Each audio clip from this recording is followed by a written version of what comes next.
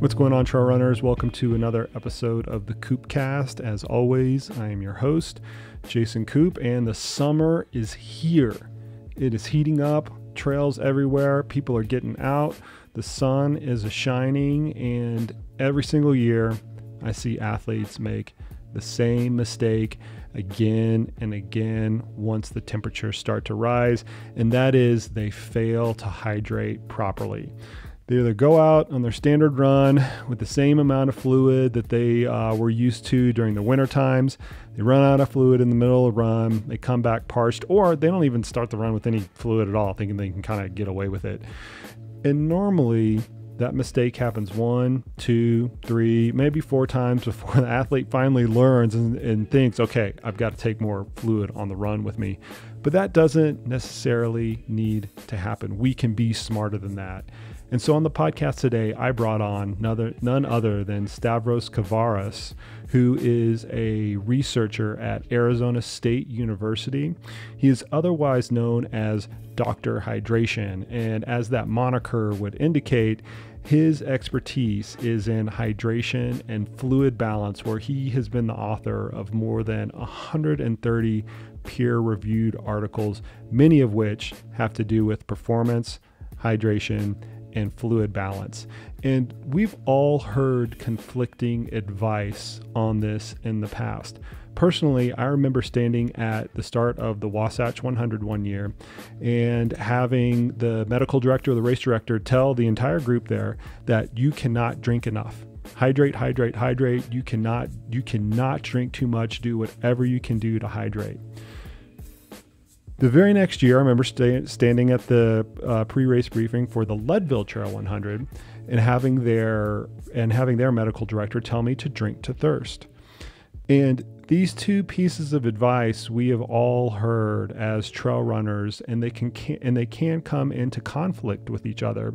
And so I used a little bit of that dialogue alongside of some of the recent American College of Sports Medicine position papers to kind of paint this picture of hydration and why it is so confounding from a performance standpoint to ultra runners.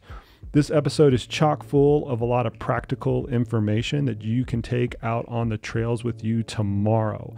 And I hope it does clear up some of the confusion around how much to hydrate, when to hydrate, different variables that affect hydration, and how you can dial in how much fluid you need to take in during your next ultramarathon.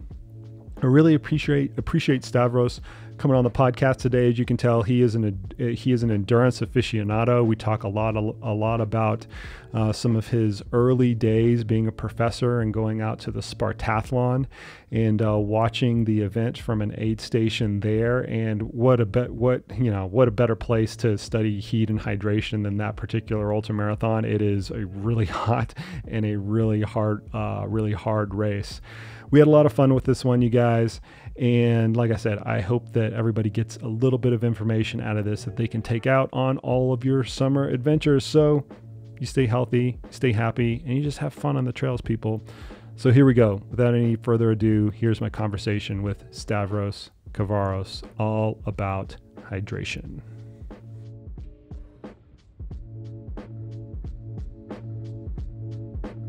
For all the other papers, interestingly enough, the proton pump inhibitor one that you sent me over, I've used that protocol myself and with my athletes before a lot. Yeah. And for what it's worth, I notice it makes a difference. The first author, actually, Marcus Tallman, is a great ultra guy, and he won the Spartathlon one year. Mm-hmm. He's about, I don't know if you're familiar with Spartathlon. Yeah. He's a 24-hour runner. Yeah. I worked for Spartathlon for 10 years. I was a volunteer in one of the biggest checkpoints in ancient Corinth.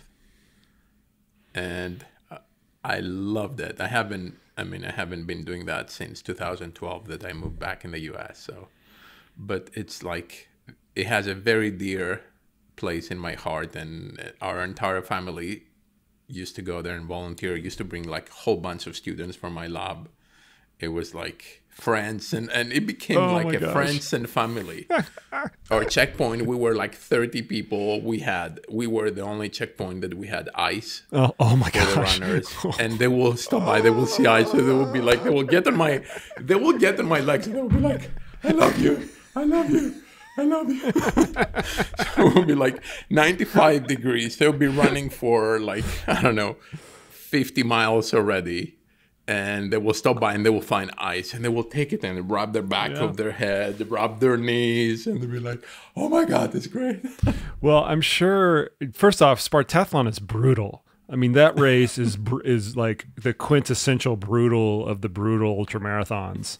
In a lot of ways, it's more brutal than Badwater because the environment with all like the slow moving traffic around there it just makes it feel hotter, and you're sucking in all those noxious fumes and whatnot. The first part of probably the 1/3 of the race, it goes through the city, and it goes through a not very pretty, very industrial area, actually, which is not the good part of Athens to be, but there is no other way to leave from the city going towards Corinth and then down to Peloponnese to go to Sparta. That's the way. Yeah. It's all asphalt during the day, so you get all the heat wave of day one, and then you go through the mountains at night where the temperature occasionally might be as low as close to freezing, maybe not freezing, but like mid-40s maybe. And then next morning, for the people that they don't finish within 26 hours, they get the second day heat.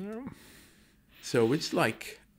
so brutal. As a hydration researcher, when you went out to those things and you were, manning an aid station with your family, did you have like your research hat and your aid station hat on at the same time and just like look at this? Or are you like a kid in a candy store at those things? It was a little bit like this, especially with, you teach all that stuff in the classroom, you talk about it, you experiment things, but when you see things, anyway, I can share some of my experience from Spartathlon through the podcast. I can give you some examples. Like, you see things. I remember one day, actually, this is a great story. I'm sitting in, we used to do almost every year the major checkpoint, which is in ancient Corinth, right across the street from the archaeological site. So there is this Japanese lady. She was probably mid-60s, maybe. She comes over and she has all the classic symptoms of a heat stroke.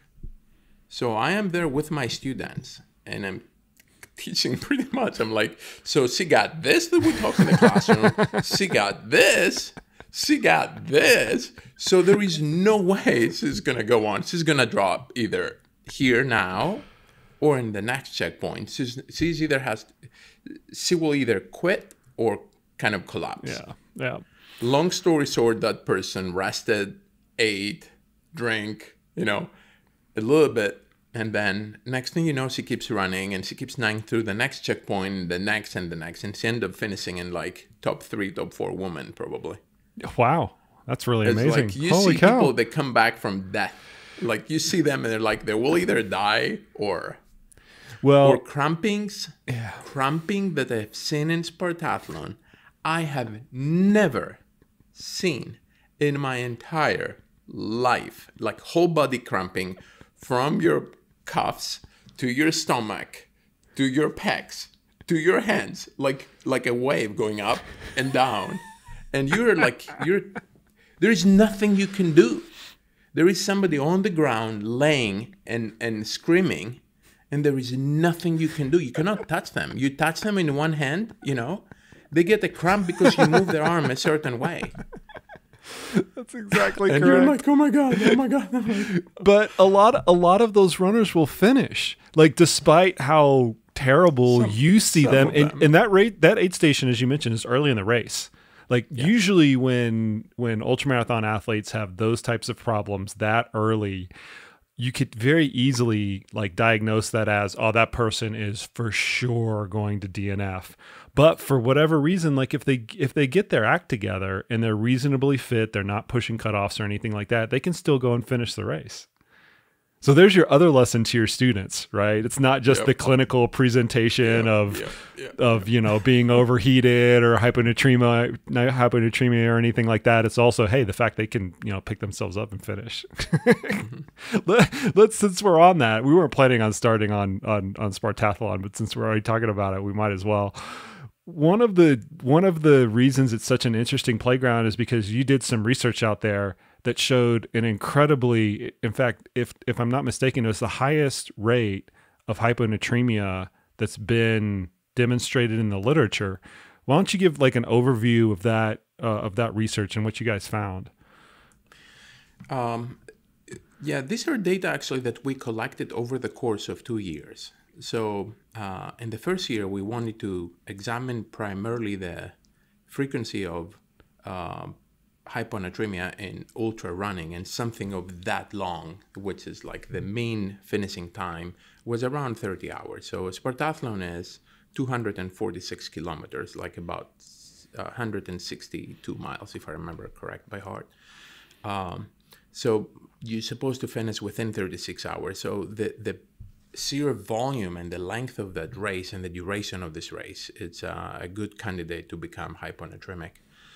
So the first year we just assessed hyponatremia. We took blood samples before and blood samples after. So looking at hyponatremia, we were looking primarily what is the percent of runners that they will have plasma sodium, which is below what is a normal value. 135 is the normal value, and below 130 you typically call it severe hyponatremia or more serious hyponatremia, where you typically start seeing symptoms associated with decrease in plasma sodium.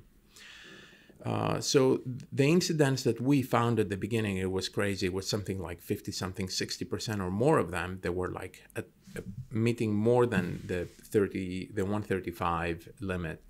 And then the second year we came back and we took blood sample before, and we managed to take some blood samples right in ancient Corinth, actually, which is it's approximately about 60 miles. I think it's right before 90-kilometer checkpoint.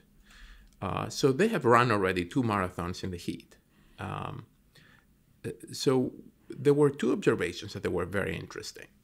So number one, about 10% of the runners, they show up in the starting line with plasma sodium below normal. 10%. So they were starting the race hyponatremic. And those people, obviously, it was a very, very mild degree of hyponatremia, but there were people that they were not aware that they were in that situation, obviously. The second interesting part is that we had several people that they had already severe hyponatremia by the ancient Corinth checkpoint. So by kilometer 90, they had already developed hyponatremia with plasma sodium levels below 130. And some of those people were able to finish. So all the data that we reported in the study, those were data of finishers only. So we did not include anybody that we took baseline blood samples, and those people did not manage to finish the race. And the reason we did that, because logistically speaking, this is a very complicated race. It gets very long after a certain point. There are people that they have proceeded through several checkpoints. People are on the back, and it depends on where you when you quit the race, you can get picked up and taken back to Athens, or if you are farther in the race, they might pick you up and take you down to Sparta. So it's very difficult to identify those people, take blood samples right on the spot, and literally with 70-something checkpoints and a span of dozens of hours from the beginning to the end, pretty much, it would take like an army of scientists to be able to do this kind of control, and potentially having, I don't know, motorcycles running next to them up to a point, because, when they go through one of the climbs, you barely walk or crawl there to make it to the top.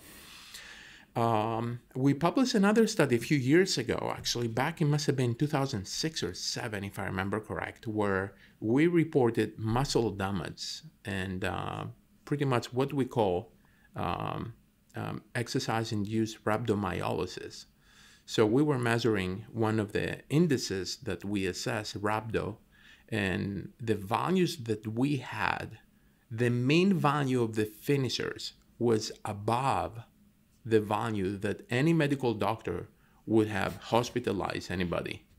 So just to give you an idea, we had people in the hundreds, 100, 120,000 international units of CPK, which is the creatine phosphokinase enzyme that leaks from the muscle fibers in the circulation, in the blood, when the normal value for a normal human being is below 200.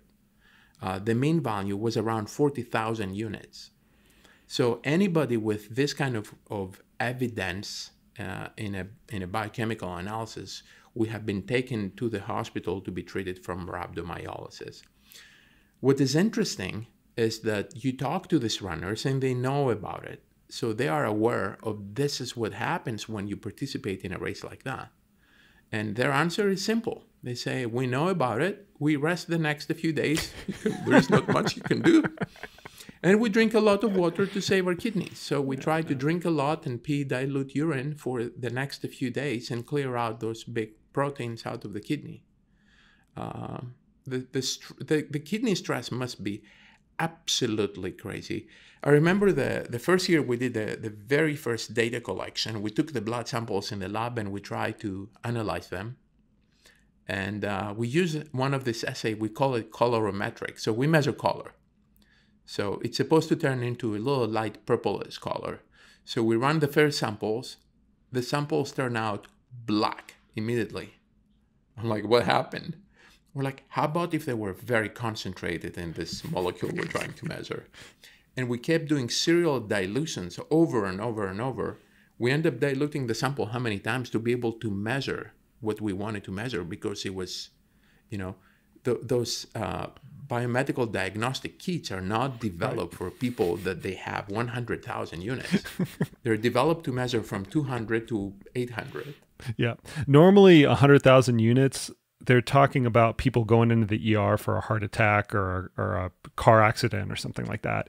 And it's always been crazy to me when I see those studies, and we see those studies a lot in ultra running where people do get 40,000 units, 50,000 units, 80,000 units, 100,000 units. And I've always been kind of amazed at the variability and the fact that it doesn't seem to be linked to finishing time.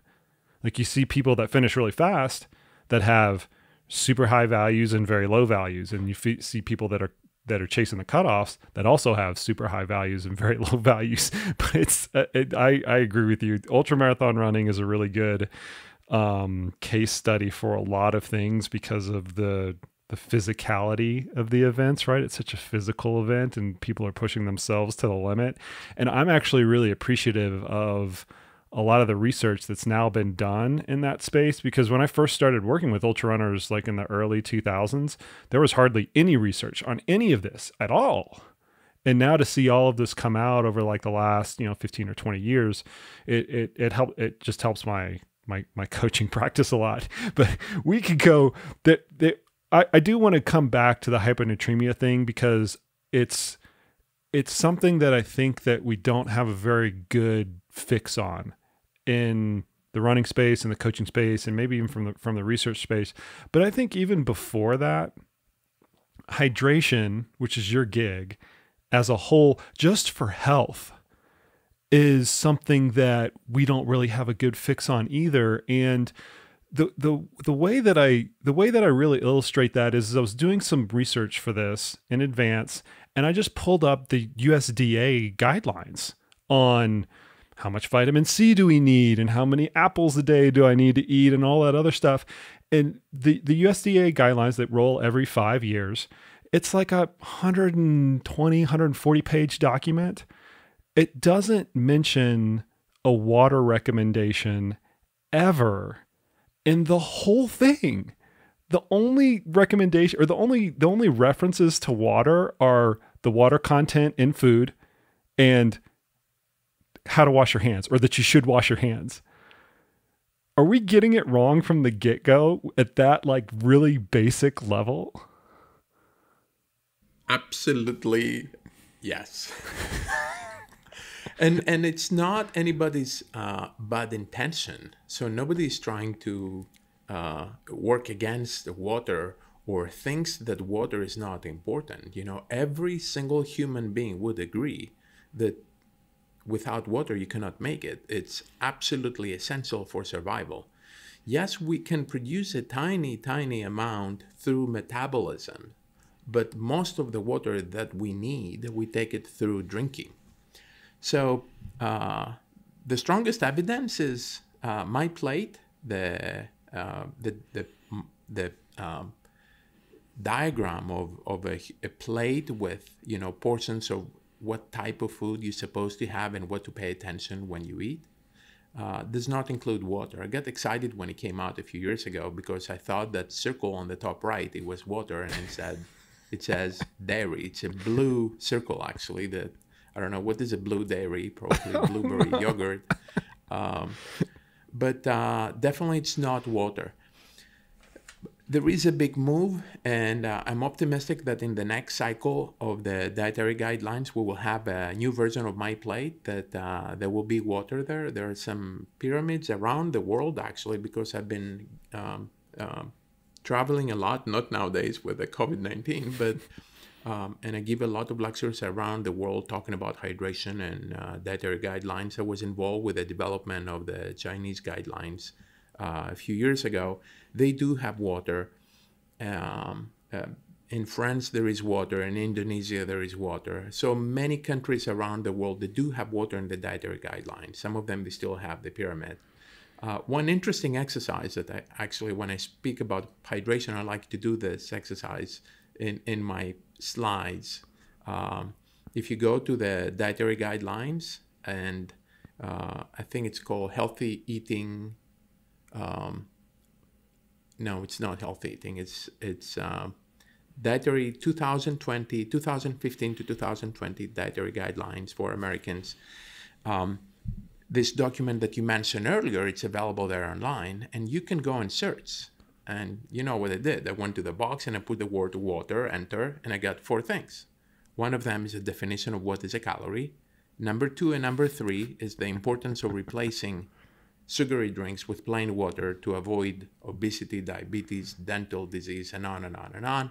And the 4th one is, as you mentioned, wash your hands with soapy water.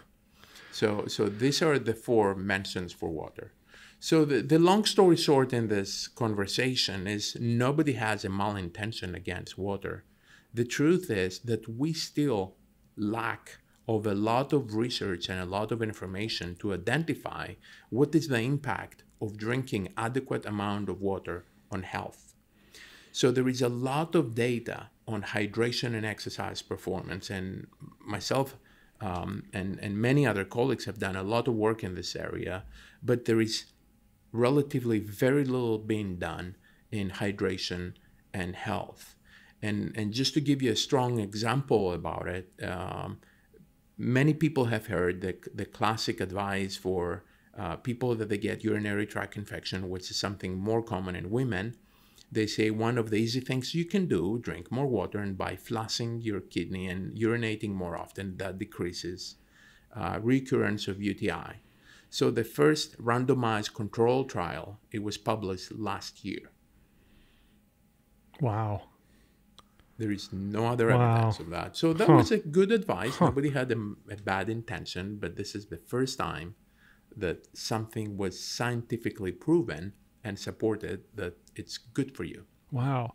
So in the US, one could assume that water's not important because it's not in the dietary guidelines. Obviously, we know it is, and maybe you'll get your shot next year because these guidelines run every 5 years, and we're in the last year of that cycle being 2020. But why don't you give the listeners a little bit of perspective of what those hydration guidelines look like in other countries, and then we're going to move into the sport and performance area, which a lot of the listeners are going to be interested in kind of the most here. I can spend probably 2 days talking about the differences and why they're different between countries. Yeah. So like in Europe, they are about 30% lower than they are in the US. We do have actually dietary guidelines in the US. The Institute of Medicine that publishes all the dietary references for all the nutrients In 2004, for first time, they published the dietary guidelines for water. Those numbers are published in liters. So for adult males, it's 3.7 liters of water per day. For females, it's 2.7 liters per day. So to make it more relevant, especially for people that they are not good with volumes in liters and ml and ounces, etc., if we correct, because this is the total amount of water that we also take by eating bread, rice, pasta, fruits, vegetables, etc. If we do the correction that at least 20% of the water comes from solid food, and we translate that volume into glasses of water, and we take a small glass of water, 8 ounces, which is a standard, maybe in the US it's not the standard anymore, but if we translate it into 8 ounces glasses size, for males this is equivalent for 12 glasses per day, and for females is 8 glasses per day. So this is the practical advice. This is what I can say today based on what we have. In Europe, these numbers are slightly smaller. They're about 2.5 liters for males and 2.2 liters for females. Why they're different? We don't have good methodologies to assess water intake. We don't have good biomarkers. So there are a lot of reasons.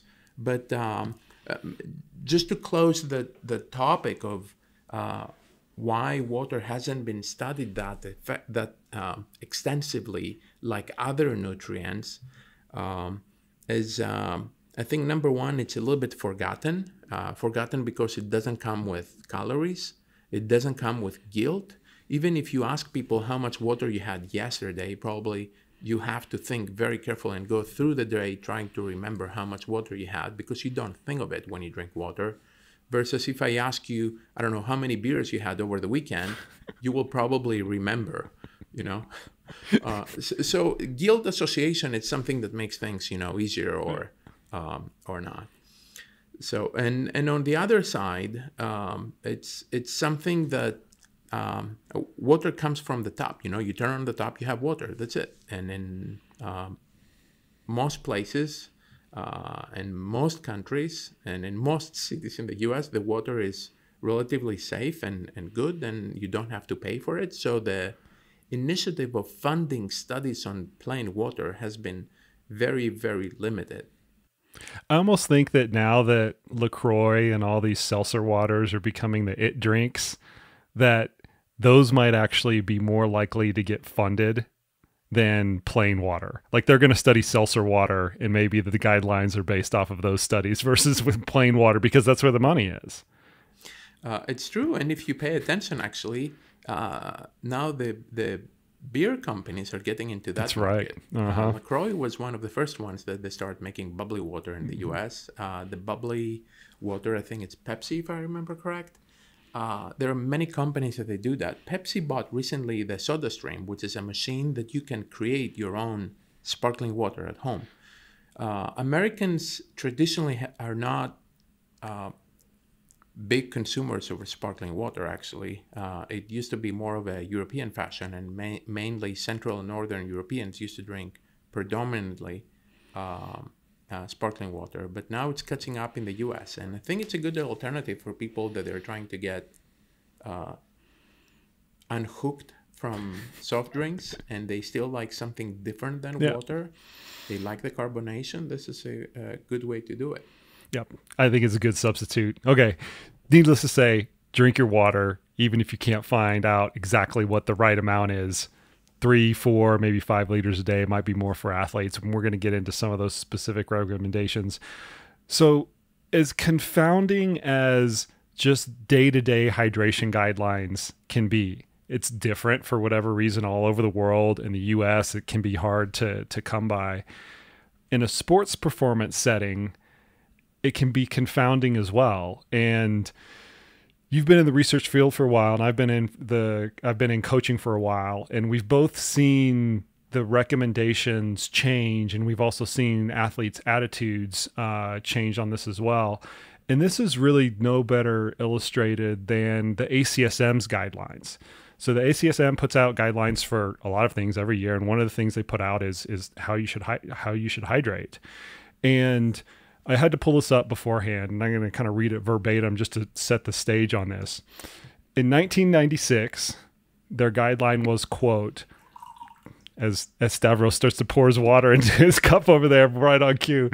During exercise, athletes should start drinking early and at regular intervals and attempt to consume fluids at a rate sufficient to replace all of the water lost through sweating, or, and this is my emphasis, or consume the maximal amount that can be tolerated.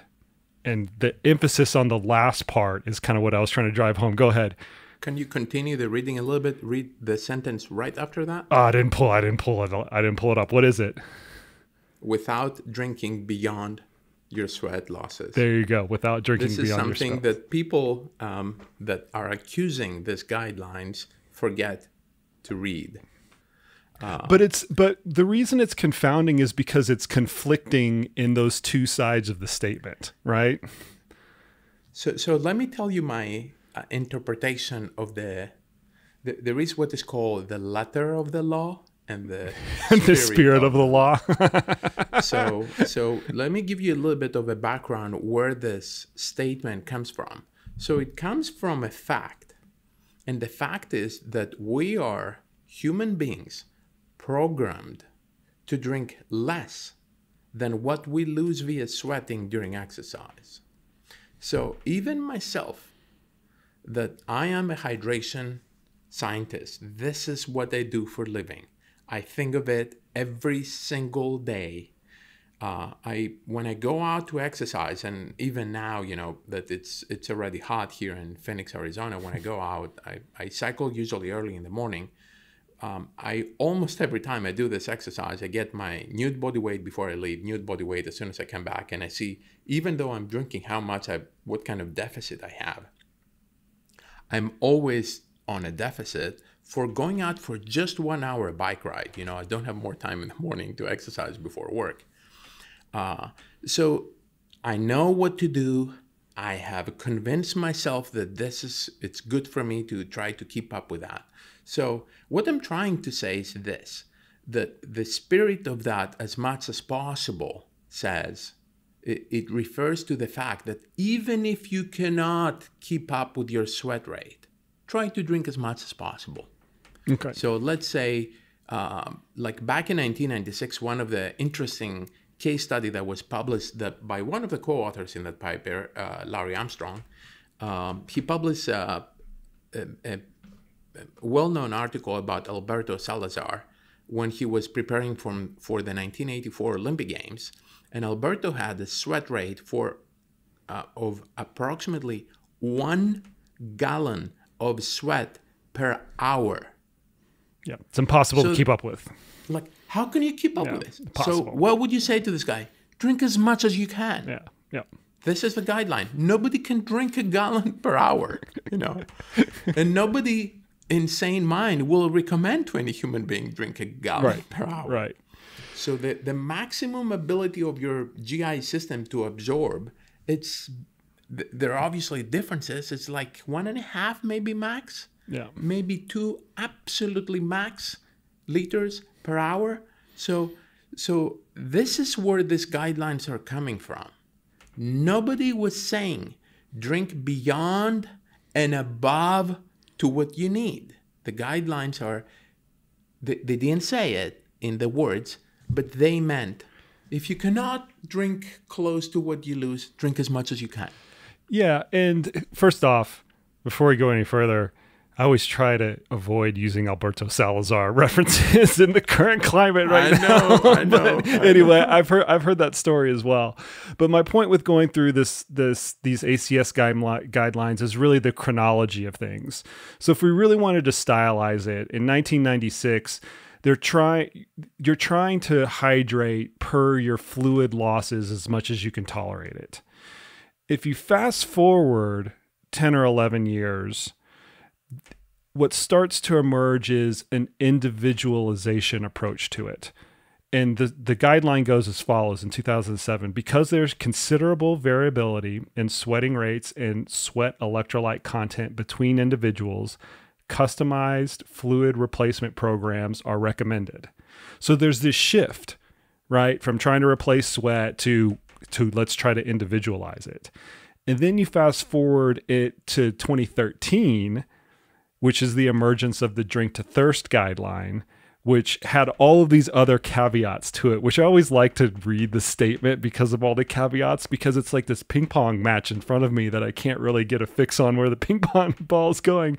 And so the 2013 statement goes, during exercise, drink according to your thirst, no more and no less. And finally, they end up with fluid replacement strategy should be individualized and take into consideration environmental conditions, exercise and intensity and duration, pre-post body weight, body size, and other individual characteristics. So once again, the ping pong match is drink to your thirst, but individualize it maybe outside of that thirst. And so that's why, so I'm trying to paint the pictures that if you're trying to get a fix on what the actual recommendation is, it's actually hard to pull that apart just from this recommendation.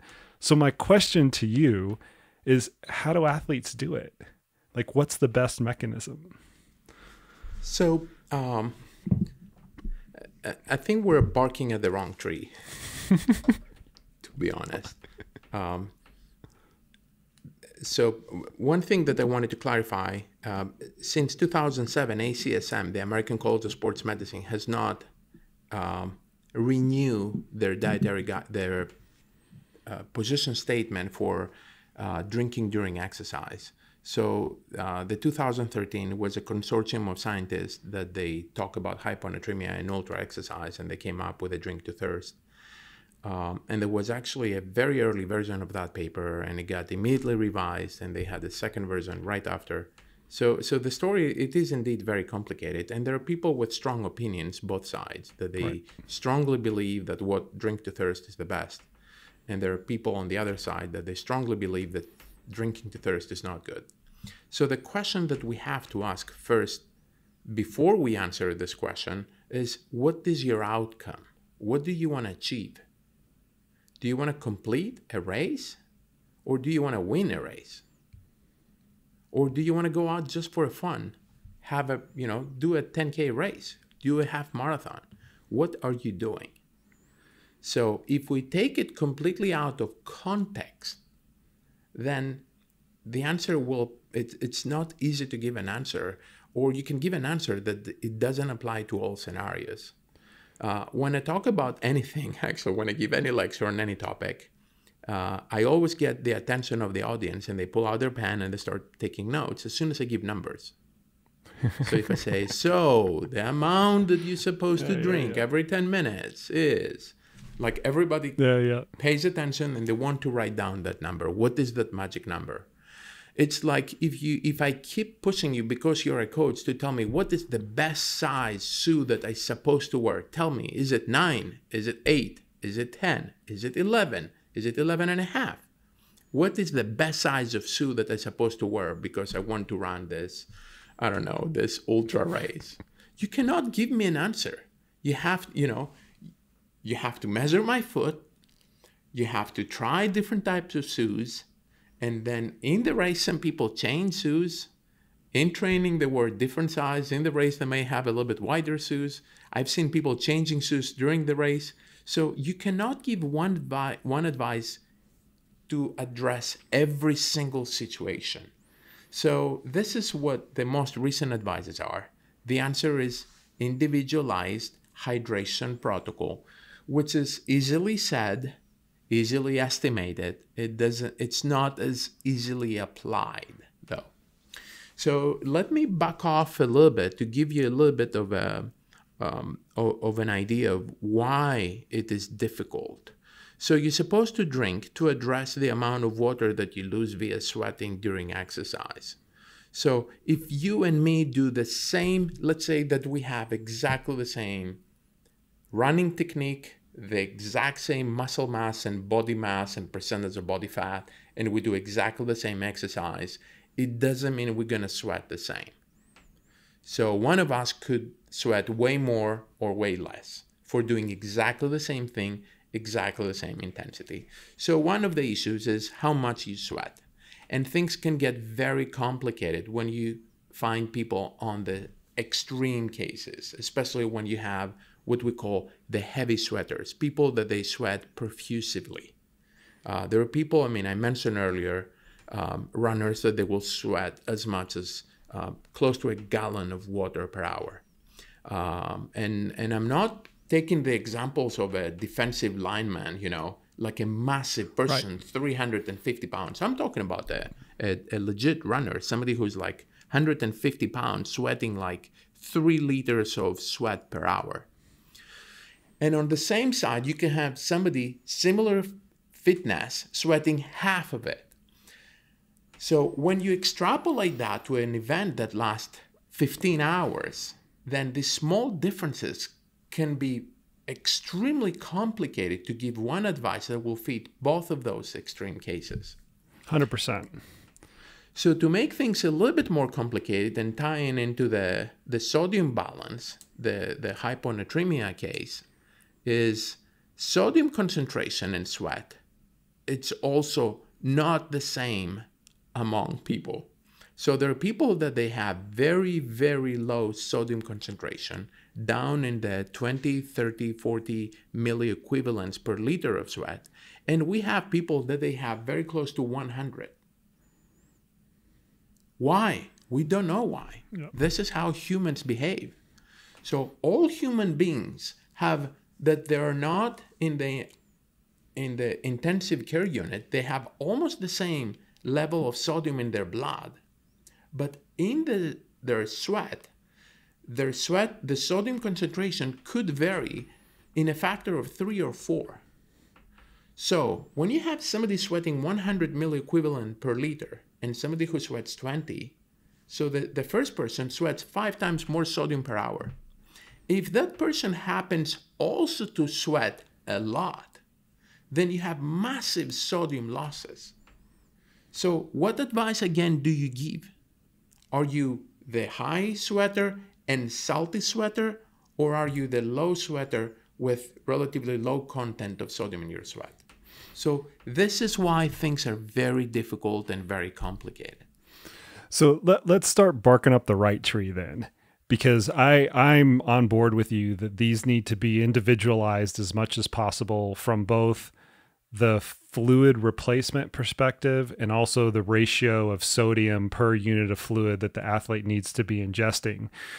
And there's not going to be a universal answer for everybody. It's not like we can say, okay, everybody just take 20 ounces an hour. And even if we could say, okay, well, take 20 ounces an hour if it's 80 degrees and 30 ounces an hour if it's 90 degrees, that still wouldn't be the case, because then we'd have to individualize it per individual on how much they're sweating, and then also on the sodium concentration as well. Can I make it a little bit more complicated? Go ahead. You can go down the rabbit hole. Plus your pace. Totally. Yeah. Totally. Plus the terrain. Is it flat or is it a climb? Are you climbing over a mountain? Yep. And because you're climbing, your intensity goes up even though you're running the same speed. Yep. So your relative intensity goes up significantly, and the number one determinant of how much you sweat is intensity. How fast you exercise. Are you standing or are you running? Yeah. And I mean, so one of the exercises that we give our athletes a lot, and we do this at our camps and we have them do it at home as well, is just a sweat rate test.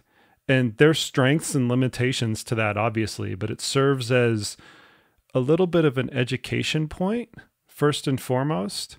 And then also like a trial to kind of keep coming back to. And so to describe that a little bit is we just have an athlete go out, weigh themselves before a run, go do a run, weigh themselves after the run, and figure out how much body water they lost during that run, whether it's an hour, hour and a half. We try to standardize it to an hour. And then that gives us some sort of target, to your point, Stavros, in those temperature conditions, in those terrain conditions, and in those intensity conditions. Now, ultramarathon just happens to be a kind of a unique, not unique in this case, but the intensity tends to be relatively monotonous for the most part. You could say that the elites they can do a higher intensity on the climbs and lower intensity in descents, but once you kind of wash it all out. So that piece of it, actually, I don't think gets too complicated in a race situation. It might be different in a training situation. But so let's take this away from the recommendation pieces. One, there's not going to be a universal recommendation for everybody. It's going to be individualized and it's complicated. Before we go down that rabbit hole too much, let's talk about how important it actually is for performance. And that's the tree I want to bark up in context for the rest of this conversation is what are the right hydration or what are the hydration implications of ultramarathon performance? So you have a runner that does the Western States 100 in 28 hours and they want to improve their time to 26 hours. How is hydration a component of that? There's been this rule that's floated around that a lot of runners are going to be familiar with, and this is the 2% dehydration rule. And it has, just like everything else we've been talking about, kind of come under attack recently. Why don't you give the listeners kind of an overview of that and how important even mild dehydration can be on performance? Okay. So the 2% came in 2007, actually, the American College of Sports Medicine, when they recommended the individualized hydration protocol. They shift the focus from drink as much as possible to replace as much as possible of what you lose to avoid dehydration greater than 2%. So the 2% was taking, based on studies that were published up to 2007. And most of those studies, they used dehydration of 3, 4, or greater percent. So most of the studies were using actually at least 3%. So there was almost an assumption that up to 2 probably doesn't make a big difference. So if you're up to 2, you're probably okay. So it's a guideline to prevent people from over drinking. And let me spend just a couple minutes to describe what is over drinking. So humans are not programmed to over drink during exercise. Humans are programmed to under drink during exercise. So we don't drink that much. And we're okay with that because we don't get thirsty very quickly. And if we drink a little bit, we wet our mouth and we swallow. That process kills thirst very quickly. So if you keep drinking a little bit, thirst goes away, availability of water. Also, when you run, you don't have water constantly next to you, Nobody wants to carry, liters of water with them. So that leads to what it is described in the literature as an involuntary dehydration. So some people, however, they thought if drinking a little water is good, drinking a lot of water is better. Drinking way more than a lot of water, it's 10 times better probably. So who really gets dehydration and who really gets, overhydration and hyponatremia are usually people that they go above and beyond what you could ever imagine. So just to give you an idea, that one of probably the best studies ever published in marathon running and hyponatremia was done in the Boston Marathon, I think in 2004, by Almond from Harvard. And it was published in the New England Journal of Medicine, which is the most prestigious medical journal. They found that the people that they develop severe hyponatremia, they gain in a marathon, listen to this, 7 to 12 pounds. Yep. So you finish a race, you finish a marathon, and you gain 10 pounds. You know what is that? I call it not a running race. I call it a drinking race. Because you also sweat. Yeah. You exercise and you sweat. You spend more time drinking than running, I think. This is not normal. And I'll tell you one thing, which is the main reason that I don't like the argument drinking to thirst. If you ask some of those people that they develop hyponatremia, you know what they say? If you ask them, why were you drinking? I was very thirsty. Thirsty, yep. So you could be thirsty and develop hyponatremia. The more you drink, your mouth dries up faster. Yep. And you start feeling that you need to drink more water. So we have people that they develop hyponatremia and they say thirsty. So why would I go out and say drink to thirst? That you could also develop hyponatremia, which is hyponatremia. It's a terrible thing to happen, you know. It doesn't happen very often, to be quite honest, to the extent that would be very dangerous and lethal. There are not as many people dying from hyponatremia. Most people die from complications of heat stroke and dehydration. Right. But it is a very, very dangerous situation, and we don't want people to become hyponatremic.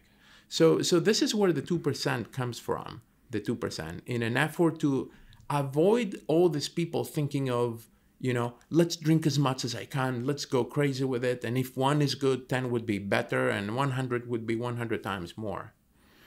2%, it's something that probably, unless the intensity is very high, and unless the heat is not the heat is not very high, you might have a very small decrement in exercise performance. I would be happy to go and explain you some of very interesting work that we have done over the years. I don't know if you wanted to comment for whatever I said so far. No, so I want to get back to, first off, this 2% rule. It's not like a hard line. I think that's one thing for people to understand. You're above the line and you're good. You're below the line and you're not good. The second thing is that, yes, even small amounts of dehydration can impact your performance. And I think this is where you're going at with some of the studies that you're referencing. Let's go through that and probably start with, what are like the practical levels of this quote unquote mild dehydration that you put the subjects through, and then what are the practical outcomes of those? So we made up the definition of what is mild dehydration. We said if you're supposed to avoid dehydration greater than 2%, then anything below 2%, I would call it mild dehydration. So this is how we define mild dehydration. So anything at least 1%, but less than 2%. So that threshold of very, very small amount of water loss. So ourselves and several other people have done series of studies, and we have found that even a small degree of dehydration, like -1% of dehydration, could have a detrimental effect on exercise performance. Most of those studies are done in cycling performance. We have done studies in a laboratory, and we have also done studies outdoors. We did a study a few years ago, actually, where we took cyclists, and I use cyclists specifically because cyclists are obsessed with power to weight ratio, especially when you have climbers and they do Tour de France and they climb mountains, etc. So the idea is, if I start a little bit dehydrated, so if I lose 1 or 2 kilos before, so I'm like 1-2% maybe down, then if I can produce the same amount of power, which is a big assumption, then per kilogram of body weight going uphill in the mountain, I should be able to produce more power per kilogram of body weight because I have less water in my engine. Yep.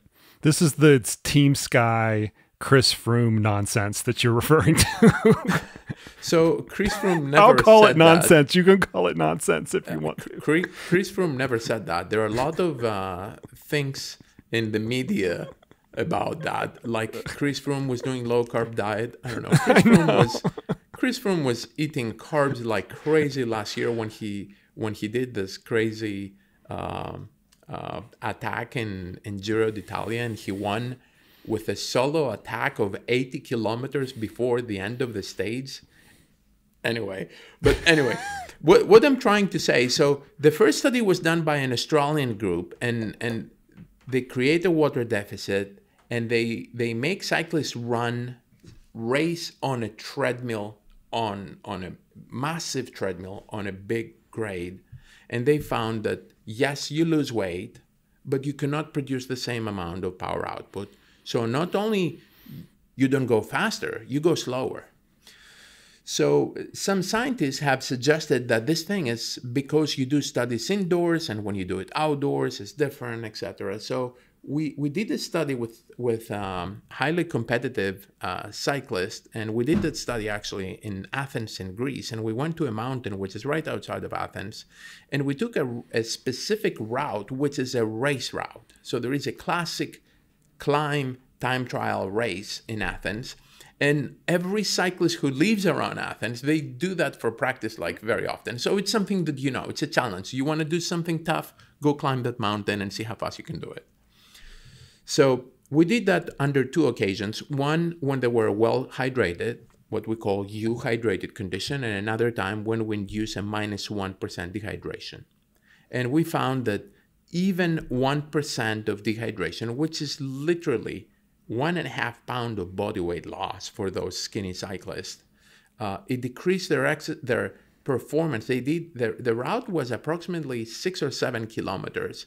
They completed the race by approximately close to 1 minute slower, even though they were lighter. And this is the interesting part. Even though they were going slower, their body temperature was higher. Right. So they were going slower and they were hotter. And the water deficit was minimal. So I know you asked me the question, what would be the implication for an ultra? Yeah. The honest answer that I should give is I do not know, because I'm not aware of anybody who has done any studies of that nature during ultra marathon. We do not know. However, I assume, if I had to guess, that you should have some sort of an effect.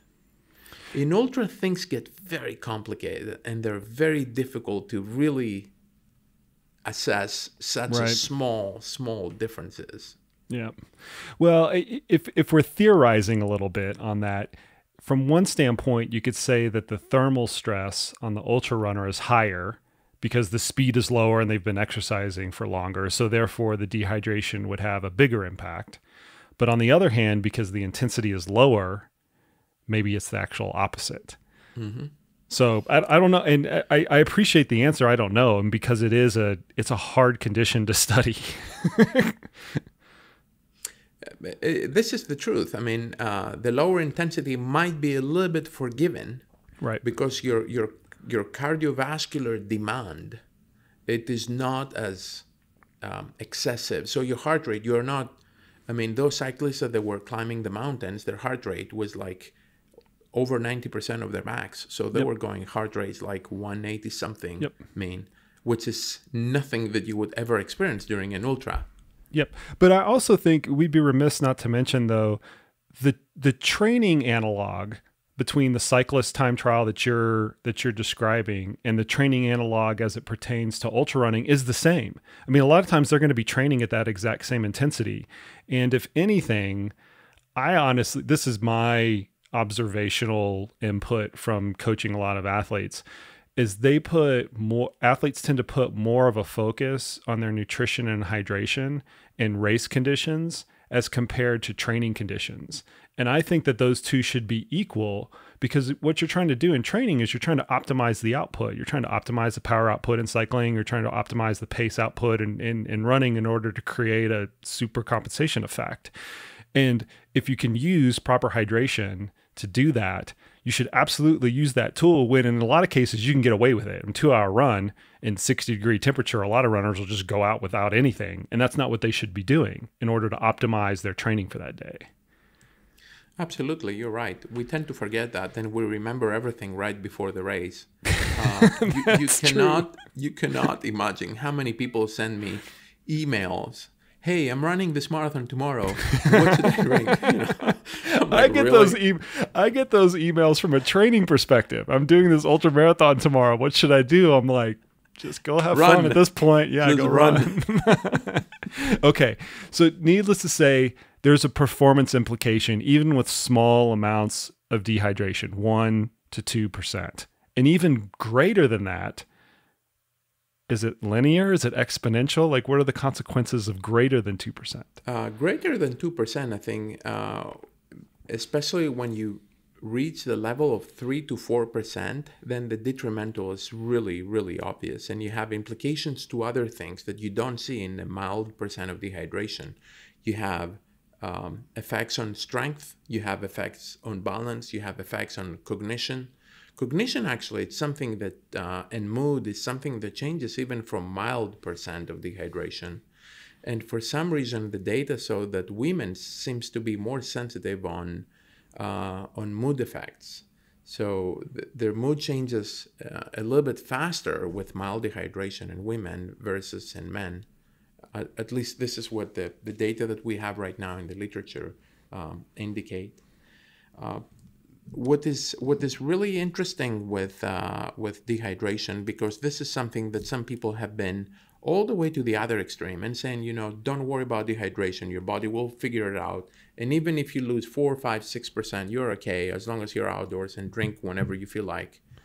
And I think where these people were coming from, they were thinking that most of the studies that have been published in scientific laboratories, they're limited by nature by two things. Number one, it's very, very difficult to mask drinking. So if you come into my lab and you are one of my volunteers and you do a study, it's very hard to fake whether you're drinking or not. So you're drinking and you know when you're not drinking. Mm-hmm. So when you know that today we're doing this experiment, that you're not going to be drinking anything, psychologically you might be predisposed of, today it's going to suck and I'm not going to perform as well as I could just because I'm not drinking anything. So what is called the predisposition or the expectation of low performance because I have a handicap today. The second part is that when you exercise and you get thirsty because you're not drinking and you get mouth dryness, you develop so many negative cues that it makes you feel bad and you underperform, not because dehydration is bad for you, because you have those negative cues per se. So the thirst that goes away if you drink on your own and you have even a little bit of access to water. So this is a legitimate concern that we took very serious, and we did this study actually that we published in 2018. We took athletes and we put nasal gastric tubes. So instead of them drinking, in one of the experiments, we will push fluids directly into their stomach, and on the other condition, we will not push anything. We will pretend that we were doing the same thing. So we had connected the tubes behind them, and the tube was connected to a pump, one of those pumps that we have in hospitals for intravenous infusion of fluids. So we will infuse plain warm water. Actually, we even infuse the water in body temperature so they would not feel the temperature going in. So we were super, super careful. So we were able to blind them. We even measure stomach fullness, whether they could get any cues from their stomach of being full or anything, and they had no idea what experiment they were doing. The second thing we did, we make them drink just 2/3 of an ounce of water every 5 minutes. So just enough, which is like a big sip of water, just enough to wet their mouth and swallow. That act of rinsing your mouth and swallowing, that activates some receptors in the back of your mouth that kills thirst. So we induced the situation where people were blinded, they didn't know whether they were drinking or not, and they were not thirsty. So we were able to induce dehydration during exercise, in one case, that they were not thirsty and they didn't know whether they were drinking or not. And on the other side, we were euhydrated by infusing a lot of water into their stomach and also drinking that very small sip of water every 5 minutes just to kill thirst. So even under this scenario, we found that exercise performance decrement is present. So even if you don't know about it, even if you're not thirsty, your body knows. Your body knows and you're dehydrated. And because you're dehydrated, your exercise performance declines. And the explanation is simple. When you get dehydrated, even a small amount of dehydration, unfortunately, you lose significant amount of water from your blood. So your blood gets thicker. And as a response, because you have less blood, your heart has to work harder to maintain oxygen supply. So that stress in the cardiovascular system seems to be one of the first and most important implication that leads to decrement in exercise performance. And also all the signals also, as a response, they create a condition where it's more difficult to dissipate heat.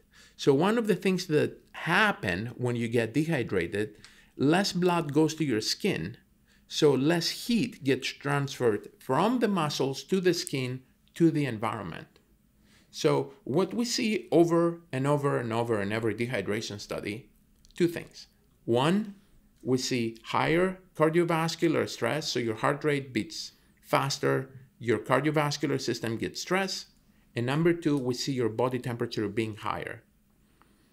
And what is funny, we find higher body temperature, but with lower sweat rate. So you end up sweating less with higher body temperature. So your thermoregulatory system gets compromised. That study that you just went over, I remember when it came out, I thought it was just a really brilliant and elegant way to do it. I would not have volunteered for that study, by the way. You got some hardy volunteers from the way that you described it, I'm sure. We did the data collection in Arkansas. We end up recruiting people all the way to Missouri and Kansas. Oof. Oh, man. We went to every bike team, every bike shop. We begged people to the extent that a year after, we were doing a different study, and we had to advertise any other study that we don't use nasogastric tubes.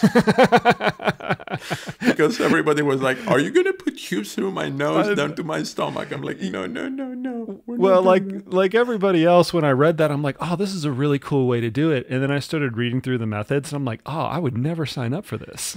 Jason, we did a lot of cool stuff actually in this study. Other than the tube and all that stuff, we paid the subjects to participate. And we also pay all the subjects based on their performance outcome every time that we're doing the performance element of the study. So at the end of the protocol was a very high intensity performance element, and we create a ranking of 20 different levels from $300 all the way down to $20. So when you were doing the performance and you had the nose, the heat sensors inside, the skin sensors, IV lines, and on and on and on. You were hooked up, and you were dying because you were doing very hard exercise. We said, now you have to try as hard as you can, and you have a chance to make another $150 in the next 10 minutes or $200. So even if you knew that Jason is also competing, who's way better than me, maybe I won't make the $300. Maybe I'll make the $250 or the $200 or the $150 or the $125 or the $100 or the $700. Still, no thank you. We really, really tried to make it work. We really, really tried to make it to eliminate other factors that could influence exercise performance as much as possible. And you have to do that because, as you know, being a researcher, and there's always going to be holes in studies. And whenever one gets put out, somebody's going to say, oh, well, listen, this didn't happen, or this condition wasn't, standardized for, or you didn't control for this variable. And that's part of science, is you gradually kind of move the needle and you control for different variables and things like this. I think that one, in terms of controlling for the act of drinking, right, wetting your mouth down and blinding the subjects to being able to drink, is there any other plausible way to do that besides the way that you guys set it up? We've done other studies with intravenous infusion. So we infuse water directly, not water actually, saline. Yeah. You cannot infuse intravenous water. I mean, you will kill people if you do that. So we've done studies with intravenous infusion, and we've done with mild dehydration and intravenous infusion. Otherwise, you're drinking, whether you're drinking or not. There are other studies that they have done drinking with diuretics, but then when you pee every 10 minutes, like if you pee nonstop, that you took diuretic. So it's I won't tell you, but it's not hard to figure it out. Okay, let's move on to the sodium equation, or the sodium side of this equation, because you really can't, in a performance context, you can't talk about taking in fluid without also taking in some sodium on board. And the recommendations here, similar to the hydration recommendations, kind of go all over the map. There was a recent ISSN position paper on ultramarathons, which kind of pegged the sodium in this range of 300. I should have looked this up beforehand, but 300 to 600 milligrams of sodium per liter of fluid. And while you're going over why that's relevant, I'm going to get that number specifically. But my point is the range whenever it's presented is usually double from the low end of the range to the high end of the range, which starts to speak to your individualization nature of how much sodium is contained in sweat. Why is it important though? Why is it important to not just drink, to also have sodium be contained in what an athlete is consuming while they're trying to perform? So sodium has gotten very bad reputation, first of all. So let's start by that, because it is very clear in the literature that for at population level, people that they consume high amount of sodium, they tend to have higher blood pressure, lower bone quality, and consuming a lot of sodium, it's not a healthy behavior. So if you ask any random human being and say, if you had to improve your diet, what would you do? So they will come up with the simple things. I don't know, maybe lower sugar, lower fat, maybe. Probably the third thing they're going to say, it's going to be eat less salt. Right. So there is the overall perception that salt is bad. The next one is the important thing of this recommendation is that this is designed for people that are not athletes. And definitely it is not designed for ultramarathoners. So unfortunately, that method hasn't been disseminated widely. So people don't know that they should drink way more than the recommendation for inactive people. So just to give you one idea, there was a study published looking at it back in 2010 by Ron Mon, where he measured soccer players in Europe, and he was measuring sodium losses in a 90-minute soccer training. So he found that the amount of sodium that they were losing, it was between 600 milligrams to 3,100 milligrams. So the range, again, is massive range. It could be like from 0.5 gram to 3 grams. So 6-fold difference from one side to the other. But this is excessive amount of sodium loss. So if you give to these people consistently what are the dietary guidelines, which is like lesson of what they lose during a soccer practice, these people progressively, they will end up going on a negative sodium balance. So definitely this is not something that you can do, and this is not healthy for them. And I have seen it from practice over and over with many different people, that they have all sorts of symptoms and complaints, etc. And all those complaints can go away just by adding a little salt in their diet. I mean, I can tell you stories like one after the other. We did another study with, I don't know if it will qualify as ultra. It was over a marathon. It was that 50K. Qualifies. Come on, 50K right? is an ultra marathon. We're not pretentious about that stuff. All right. Okay, so 50K race in a trail, and it was actually the Olympus Marathon again in Greece. And it's a very tough one because it starts from sea level and it goes all the way up to 10,000 feet altitude, and then you finish back down to sea level. So lots of climb and difficult terrain.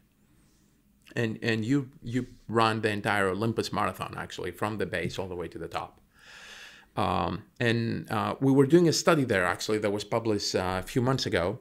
And we were also looking for hyponatremia. And I remember at the end of the race, this guy comes to me because he knew that I was running that study. And he was like, "Can you help me?" I was like, "I am getting cramps. I get cramps all the time. In this race, I had to stop and rest and stretch and eat, etc. I was getting cramps everywhere." So I'm talking to this guy, And I'm looking at him, and the salt deposition on his face, he was like unsaved for a couple days probably. It was like salt scales on his face. I end up asking him permission to take a picture. I'm like, can I take a picture of your face? I have pictures of people with, massive salt stains. I use them for presentations. I have published one of those pictures actually in a book chapter a few years ago. But so I start asking the classic questions. And the classic questions are those. Do you live alone? Or do you live with somebody who's hypertensive? I'm like, I live with my dad, and my dad is hypertensive. Do you do low salt diet? Like, absolutely. We don't buy salt in the house at all. Wow. And I started laughing, and I'm like, what do you laugh? I'm like, it's good for your dad probably. Yeah. But for you, you need salt. Like, you're sweating, you lose a lot of salt. So what I'm trying to say, the take-home message, is that salt has, for a good reason, has gotten very bad reputation. There is sodium sensitivity and hypertension associated to high sodium intake. But for an ultra athlete, high sodium diet is very good for you. It's something that you need. So I've seen things going from one side to the other. I've been to races and give talks before ultra races and talking about the importance of taking sodium. And then I've seen halfway through the race, I have seen people taking a glass with very little water, pouring maybe an inch of salt on the water, stirring it with their finger, and chugging it. The whole thing, I was like, that's not what I meant when I said you need more sodium. Well, there was one point where sodium was pushed copiously on ultramarathon athletes to where they would recommend, over a gram or even 2 an hour. And for the life of me, I've never understood why those recommendations had ever come out in terms of per unit time. But to drive it back to the recommendation is just as a little bit of a clarification. I did just look up the ISSN statement. It's 500 to 700 milligrams of sodium per liter of fluid, and that's sodium coming from all sources. So sodium in your drink, sodium in your food, sodium in your gels, and things like that. Your story of the salty sweater is one that a lot of ultra runners are going to identify with. Would that be a reasonable tool to dial in that individualized recommendation? Like, if I go out on a run and I don't have the salty scales on my, on my face everywhere, I'm not going to be one of the people that you take a picture of. I can be towards the lower end of that recommendation. Your salty, scaly friend might be on the higher or even over that recommendation. Is that a reasonable way to even think about it? I think it makes sense. It's not scientific, but you know how in hydration you say, take a look of how often you go to the bathroom and how dark is your urine? That would be, take a look at your clothes. Do you get massive salt stains when you exercise for a relatively short period of time? If yes, this is a sign that you're losing way too much sodium. So this is a ballpark estimation. If you want to be scientific, collect sweat, measure the concentration, and be very scientific.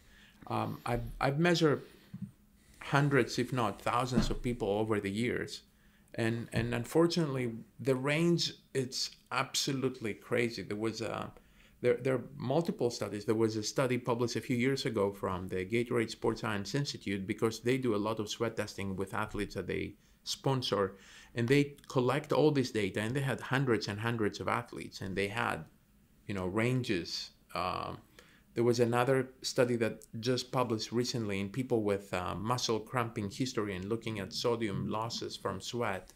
It was just published a few days ago by Kevin Miller, Susan Yergin, and Brandon McDermott, I believe. So there is, again, this large range, and if you don't have access to a laboratory-based assessment, that's an easy way to say the massive salt stains is an indication that you're losing a lot. But you do need, let's just get the obvious stuff out of the way. Okay. In an ultramarathon situation, you do need sodium that is coming from that can come from a multitude of sources in the sports drink, from food, from salt, putting salt in water and stirring it from somewhere. From somewhere, because the losses are so big that it is really matter of time that you will develop hyponatremia. It's math. So if you keep drinking only water and you keep losing sodium and you don't replace that sodium loss, it's a matter of time when hyponatremia will develop. And it's a factor of how much you sweat, how concentrated is the sodium in your sweat, and how long is the race. So if you're a salty sweater and high sweater, and you exercise in a long race, like Spartathlon is a good example for hyponatremia, because it's like mean finishing time of our volunteers was 30 hours. So you will develop it unless you take some sodium intake through your diet, whether it is a pill or whether it is a salty cracker, whether there is something. But you lose way more than you think you do. And it's drinking salty drinks during exercise is not very pleasant, to be quite honest. Well, and they've tried to mask it recently, right, with just the flavor profiles. I actually think that the higher quality commercial sports drinks, so the Scratch Labs, the Fluids, Cliff has one that's quite good. Osmo has one that's quite good. They generally do a pretty good job of balancing the flavor profile and the sodium content as well as the energy content, because they know that it works. Yeah. And those are stuff that you should try. And one thing which is very important in ultra, probably the single most important determinant of whether you're going to finish or not, I think, an ultra race is whether you can maintain good gut health during the race. If something happened in your GI system and you have vomiting and diarrhea and you cannot eat food, you cannot finish the race. It's over. If you cannot have a healthy gut during the race, you're not finishing the race. Especially races that there are, multiple hours. You cannot sustain energy supply with what you started with. You have to take it. Absolutely, 100%. I mean that's what the author of the ISSN position paper that we were just referencing, he was on an earlier podcast, Nick Tiller. That was one of the things that he kept emphasizing, is that if you can't take in calories, your day is going to go away. That's the single most important thing to keep in mind with any of this stuff. So sodium intake for all the ultra, I think, in my opinion, it is necessary. If your exercise duration is up to 3 hours, you can get around with just drinking water. You don't really need electrolytes when the duration is, and if you read more specifically the 2007 position statement from the American College of Sports Medicine, it says this is for a prolonged period of exercise. This is when you really need the sodium.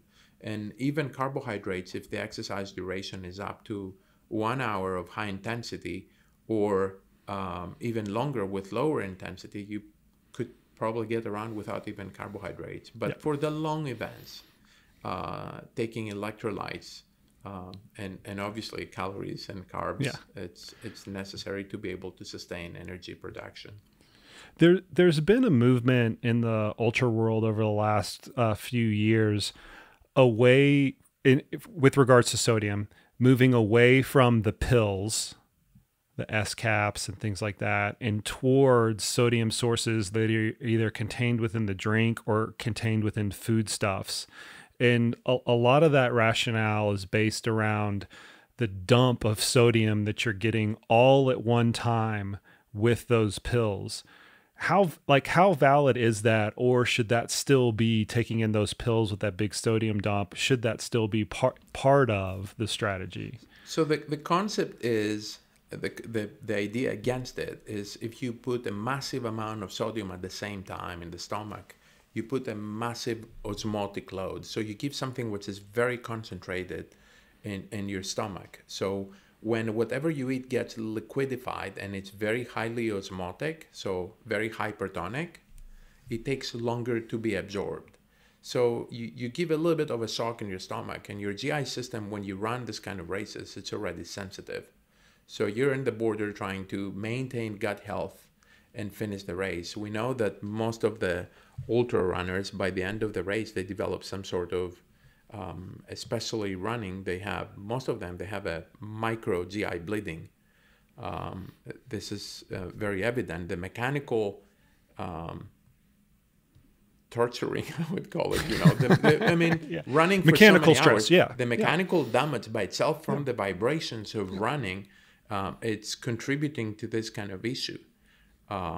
We have done studies with looking at GI distress, and we were measuring specifically, we were collecting stool samples after the race, measuring hemoglobin concentration from runners versus cyclists, for example. So we will have cyclists in 40 degrees plus C, like over 102 degrees Celsius, Fahrenheit, and they will have no hemoglobin whatsoever. And right. then you look at runners that they do the equivalent running, and you have like incidence of like 80%. Yeah. So GI system is very stressed overall. So it's a good idea not to shock your GI system by giving a massive amount at the same time. Or if you take some pills, just pace them. Don't take too many together. So that's the concept, trying to give something which is not too concentrated so your body can absorb easily fluids and everything else. And that's why, from a practical recommendation standpoint, we tend to try to drive a lot of the sodium needs through the fluid, because then they're getting it in that constant drip and it doesn't create that osmotic load in the stomach. Plus, it probably tastes better. Yeah, 100%. And palatability is very important when people drink. So it's palatability can drive fluid intake as well, trying to maintain good hydration during the race. Yep. Okay, so we talked about even very mild. I'm going to expand upon your mild definition between 2% and 0% to be very, very mild, 1% or even less. That amount of dehydration is going to impact performance. We know that sodium needs to be consumed in conjunction with water in order to maintain the right electrolyte balance. But is weight loss inevitable as a result of dehydration or water loss? Is weight loss inevitable in an ultramarathon situation, given it's so long, so many calories need to be processed, you're mobilizing fat stores, you're mobilizing carbohydrate stores? How much can we extrapolate this 1% to 2% weight loss, declining performance in any other situation? How much can we extrapolate that into ultra, or is some amount of weight loss tolerable? This is a very good question, and I wish I had a good answer. And I'll tell you where I think the root of your question is, that in laboratory settings, we use change in body weight as the definition of dehydration. So we bring somebody in the lab, we take their body weight, we measure that they're 150 pounds, we put them on the treadmill, they run for an hour, they lose 4 pounds, and you said you're minus 4 pounds dehydrated, which is, let's say, 2%, roughly 2% dehydration. So when you go in prolonged type of exercise, that could be multiple hours, you don't have only water loss, you also have nutrients that you lose, plus things that you eat, and occasionally in some cases you might even have bowel movement during a race. So all these things could play a role. So the calculation change in body weight equal change on hydration status, it is not perfect when you're looking into endurance races, and it has to be, obviously it can be calculated, but it becomes so complicated even for scientists that it's I would say impractical. What I would recommend, I would say overall, up to 1% of dehydration probably. And again, is it a 6 hours ultra? Is it a 26 hours ultra? That could make a difference. That would be something that I would consider. You're probably okay. The 1%, I think it's fine. Having a scale, and I know athletes have support groups, etc., and measuring your body weight during the race, the value of taking your body weight during a race is tremendous. I think it can give you a very good idea how you're doing. We have we have a lot of data from the Spartathlon race, which is difficult to keep control of what you're doing in so many hours, and people get exhausted. They're hot, they're hypoglycemic, they're hyponatremic, they're exhausted, physically, emotional. There are athletes that are like delusional at the end of the race. They don't know where they are. I remember some years ago, there was this Japanese ultra guy who finished in Sparta, in the finishing line. It's so emotional and everything. And the guy had no idea where he was. I bet anything he would not remember anything at least from him finishing the race. I've been there. Like, this is such a shame. You did it. You did the race. He was out completely. Yeah. So how would you expect that person to have a good perception of how thirsty this person is or how well hydrated this person is? So having a scale, you can get a very good idea approximately where you are. Ultra race fluid balance, it's the most complicated case to really monitor. Yeah. And but when you start seeing -2, -3% of your body weight, then within the margin of error that you do have, because it's not a perfect tool, it gives you a very good advice whether you should pick up the game, or if you start seeing that you're gaining weight, you're doing something wrong. Yeah. Slow down your drinking. You don't have to do that much. So some weight loss, I think we can kind of stylize this, is some weight loss, 1 to 3% or so in an ultra situation, obviously, depending upon the length of it, would be tolerable and probably wouldn't result in any sort of performance decline. But I also think the other thing that especially the medical professionals are really wary of is they don't want the athletes to gain weight because Absolutely. of the medical risks associated with being overhydrated and hyponatremic at the same time. And that's where we come into the weight recommendations as well. This is absolutely right. So you should pay attention. By any means, you should not be gaining weight during a race. And I think the data from Boston Marathon, I think, are some of the best data that we have. And they had hundreds of subjects that they were running the race. If I remember correct, they had about 500-600 runners. And they indicated once that they were developing hyponatremia, they were gaining 7 to 12 pounds in a marathon race, which is mind-blowing. Over 5 kilos. That would be hard to do if you tried. Absolutely. I remember seeing that and going, that's an event in itself. I've done the math. And I was trying to figure out, how much does it take? So... I do it in my head. It's a little bit over a pint every 2 miles. So you're supposed to drink to gain that limit in kilos is 3 to 5 kilos in a marathon race. So in 26 miles, right? So you have to drink 700 to 1200 ml above what you lose by sweating or urinating. Right. Every 10K. Right. Every 10K, you need to have almost a liter above to what your body's going to lose anyway. I know. So it's there. So is that reasonable? No. Yeah, you have to try to screw that up. You have to. That's my argument. So that's exactly my argument. It becomes a drinking race, I call it, not a running race. Yeah. Don't do that. Don't. Absolutely. You will for sure end up in Stavros's medical tent very early in Spartathlon if you undertake that strategy.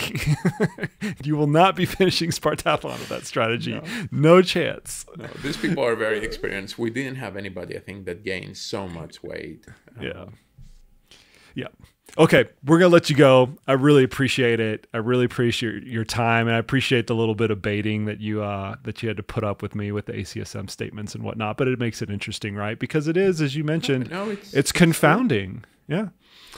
It is difficult, and I think it's difficult. I don't think anybody has an intention to hurt anyone. Nobody's going to gain, anything by drinking more water. Nobody sells water. We don't have, I don't have stock in the local Phoenix water company or anything. I think the intention behind those guidelines when they came out in 96, drink as much, that got very, very heavily scrutinized. It was the intention addressing people that they could not drink much at all. And back in the 90s, most people will not drink anything whatsoever. They will just do the race and don't even bother at all. Like use the sponge and put some water in the head, maybe a little bit on your lips and that's it, and drink very little. Yep. So I think this is the mindset, and the more you drink, the better it is. It's something that some athletes, the paradigm, and it goes with everything, with nutritional supplements. Somebody says you have to take, creatinine. I was in an ACSM conference a few years ago, and we had this professor from University of Massachusetts. Her name was Priscilla Clarkson. She passed away a few years ago. One of the most distinct professors in muscle physiology in America. And she was presenting data from a bodybuilder who was taking, for more than 6 months, 80 grams of creatine as a supplement per day. Like wow. the dietary guide, the guidelines for creatinine as a supplement right now is around 2 to 5 grams per day. Yeah.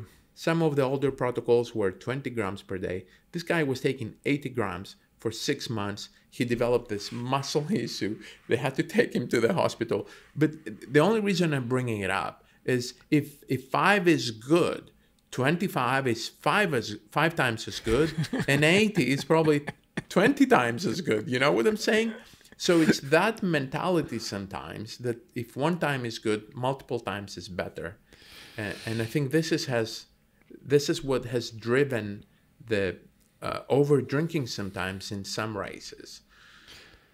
And ultra runners are notorious for taking that advice to a T. If 5 miles is good, 10 miles is twice as good, 20 miles is twice as good as that, and 40 miles is twice as good as that. So I'm just going to do the maximum tolerable dose, right, is what gets put in the literature every once in a while. So we would be good, we as a community, as an ultra running community, would always be well served to realize that there's some reasonableness that we need to apply with any sort of recommendations, and more is not always better.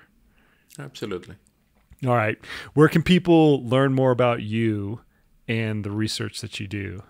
I have a Twitter account that I post things that we do in the lab and things around hydration, and it's my Twitter handle is Dr. Hydration. And DR Hydration, so one word. And I also have a Twitter lab page that we put stuff more related to hydration science per se, which is Hydration Sci, SCI. Awesome. You have an awesome Twitter handle, by the way. I'm envious of that. You got Dr. Hydration. I'm glad you nabbed that really early on. Thanks for what you do. We'll have links to all that stuff in the show notes for the people that are listening, and keep doing what you're doing, Stavros. It's awesome work. There we go. There you have it. That was fun. This whole thing with hydration has always been so confounding to me. And I can remember at several points of my career as we went through during the podcast of where these different recommendations come out to drink as much as you can to offset any sort of body water loss, drink to thirst. And I really think that we found the right solution now, where we're trying to, as much as possible, come to customized individual hydration plans for each and every single athlete. But that takes a lot of work. It's a lot more work to go out there and figure out what your sweat rate is in different conditions under different intensities, as opposed to just saying, nah, I'm just going to take in 1 liter an hour all the time. I realize it's a lot of work, but it's worth it in the long run. And as we went through during the podcast, there are real absolute performance implications for this that can either happen during the race or during training. And you want to perform at your best during training as well. The way that you perform in training absolutely has an impact on how much you can improve, and then therefore will have an impact on whatever race or event you are training for. Hope everybody found this podcast insightful. If you have not had the chance, go ahead and head on over to iTunes and give the podcast a rating or a review. Helps the podcast out a lot. Appreciate the heck out of everybody listening, and we will see you all out on the trails.